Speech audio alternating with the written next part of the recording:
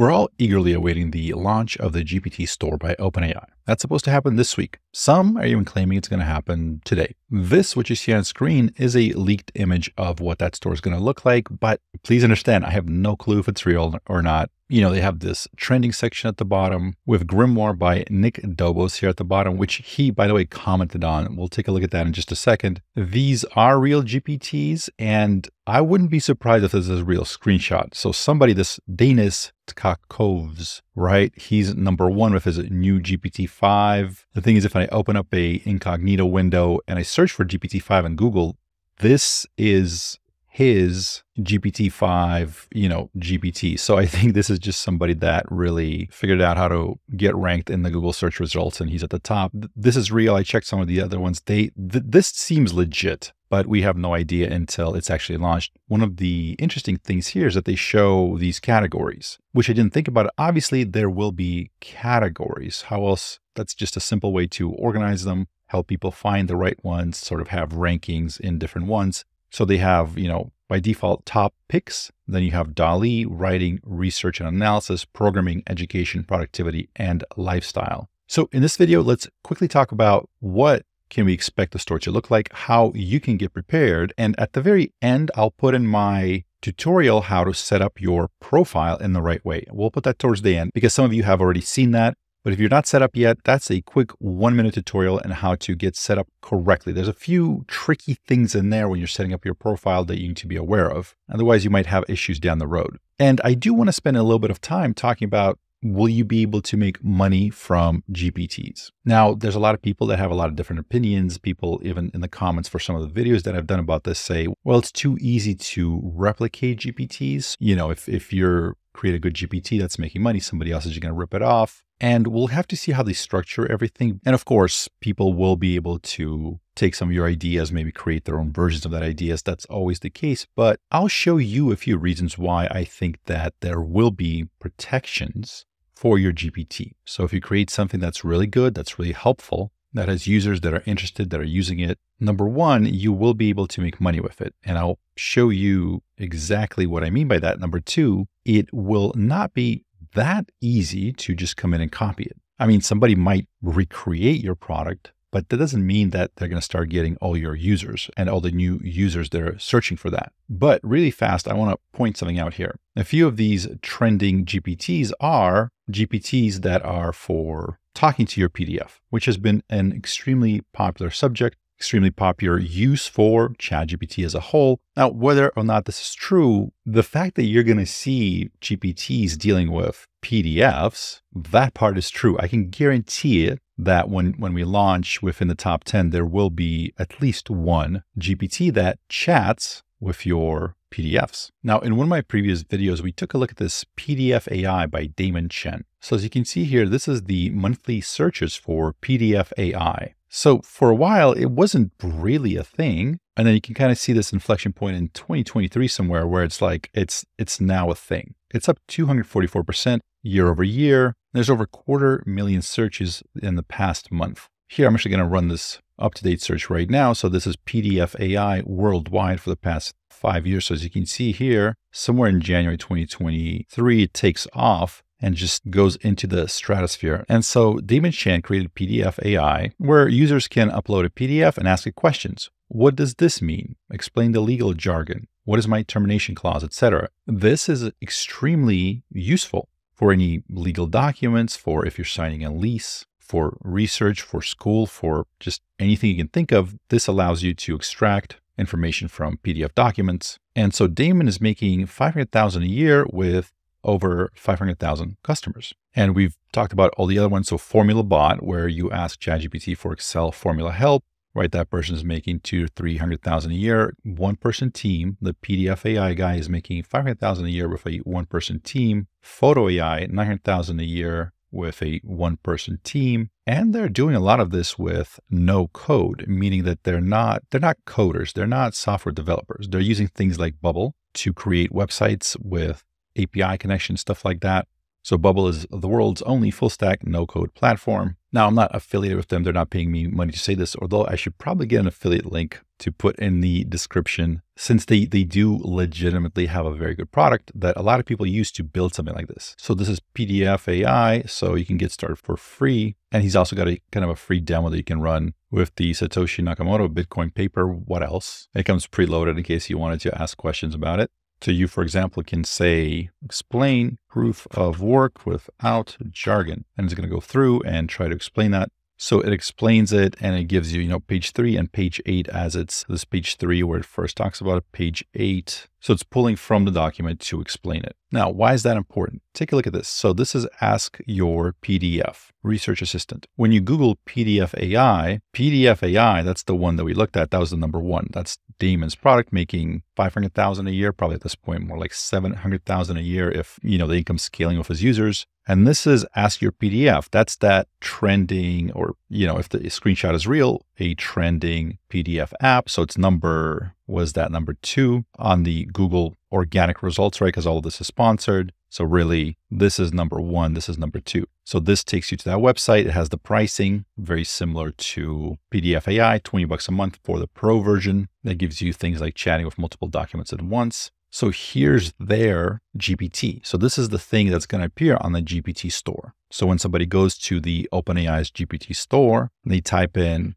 PDF AI, this is one of the things that are going to appear. And notice this askyourpdf.com, that's this page. And this is their app or their GPT that's listed on the OpenAI store. So for example, you can say, how can I use this GPT? And so it tells you what it does. So it has an AI essay writer, it has an AI references and citation tool, and it has the sort of chat with GPT where it can help you extract information from your PDF documents. And now you can have documents on your account, but to have documents on your account, so meaning your own kind of private documents that are saved that you can chat with back and forth, well, guess what? You got to sign in with pro.askyourpdf.com. That's this. You have to have an account with them. So in case you're new to stuff like this, what this means is that there will be people that make a lot of money with this. And it won't even be because they're making money from OpenAI paying them for GPTs. It will be because they will connect their services to a GPT. So users will find the GPT on the store. It will probably have a number of things that you can do for free. And most people will use it for free and be happy with that and share it. And because they're using it and reviewing it, right, it's going to slowly sort of float up in the GPT store. More and more people will use it.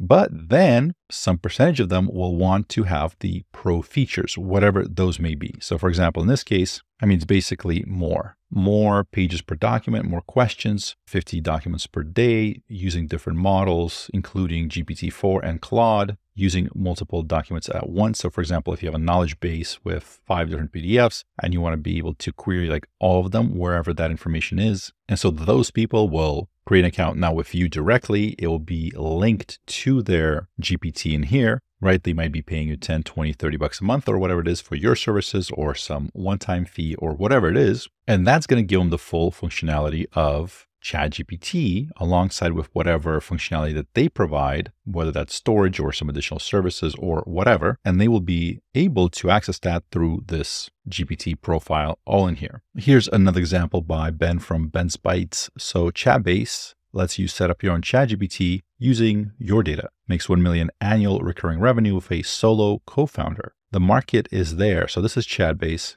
So it looks like you have a free version all the way up to an unlimited version for $400 a month. So my point here is that right now it does seem like the opportunity is massive. You're able to make money from OpenAI, them paying for people using your GPT. You can hook it up to your own payment system off-site on your own site. I think the key is going to be thinking in terms of like a front end / back end product. So front end is something that everybody can use and enjoy and get benefit from potentially for free, right? That's kind of like what most people will be using. But some percentage of those will be the pro users that will sign up for some sort of a recurring monthly service that they're interested in. I guess with apps and software, that's referred to as freemium, right? So it's free, but you have your premium part of it. And it seems like the opportunity to create new solutions like this is wide open. There has been not enough time for people to fully understand everything that's available to build with ChatGPT. There might be apps on there that we haven't even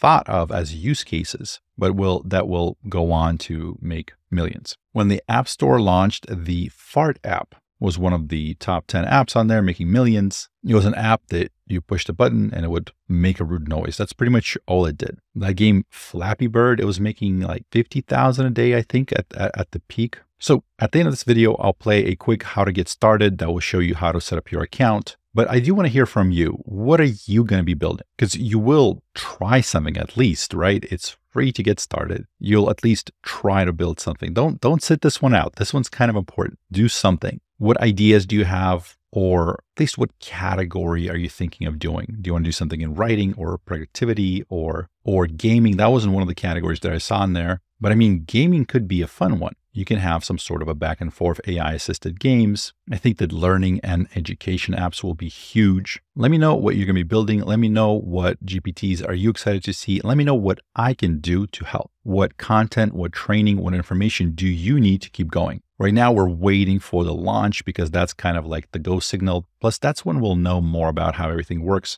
But for the time being, what are you excited to see? My name is Wes Roth, and thank you for watching.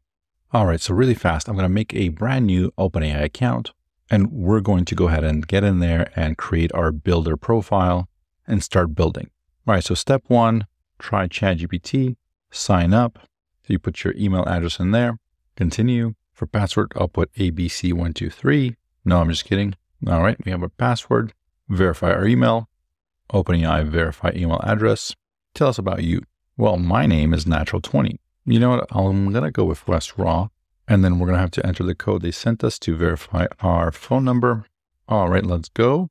So I think here we're going to have to upgrade in order to have access to all the features. So I'm going to go ahead and upgrade to Plus, Carmel Mountain Road, San Diego. Let's go. Success. So I've just traveled about 10 minutes in the future to show you this. This is what your builder profile will look like. Notice what it says there. Name is populated from your billing details. And I'm not able to change it. So it sounds like whatever you put in the billing details under name is what's going to show up here. All right, next we're going to head over to My GPTs. We will click on Create a GPT. All right, so I'll click Create one called Home Base. And in the description, it tells you about all the products that Wes Roth has in store. And for instructions, we're going to consult the attached documentation about existing products. GPTs by Wes Roth, list them and answer questions about them. And so for conversation starters, we're going to do something like list all available GPTs by Wes Roth. All right, we're going to keep that as is for now, and we'll come back in just a second. And let's go ahead and save it. So we're going to click confirm. Let's go back to edit GPT. And now this GPT may appear in the GPT store coming soon. So we'll click public. And we're going to click this little button right there to create our builder profile. All right, and here we have, let's select a domain. We're going to verify a new domain. We're going to add the new domain. So I have my Natural20 domain. Let's go ahead and just use that. Submit. So give me an error message. So it looks like they just want the just a domain name.com. All right, to verify ownership of your Natural20.com, navigate to your DNS provider and add a TXT record. So basically, wherever you bought your domain or your hosting provider, you need to add this as a record under the DNS. It's usually pretty straightforward. So we're going to copy this.